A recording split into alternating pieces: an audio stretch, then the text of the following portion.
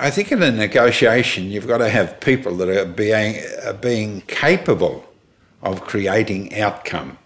There is no purpose in just talking and getting no outcome at the end. So you need somebody that comes to the table on the basis that they want a conclusion to those discussions. And if they're not coming forward with that as the basic objective, there will be no outcome, and you will have meetings from now till next Christmas. Any form of negotiation really comes back to, at the conclusion, having a win-win scenario. If you have it just one way, it won't work in your long-term interest, because everybody you deal with, ultimately you need to be in a position to deal with them again.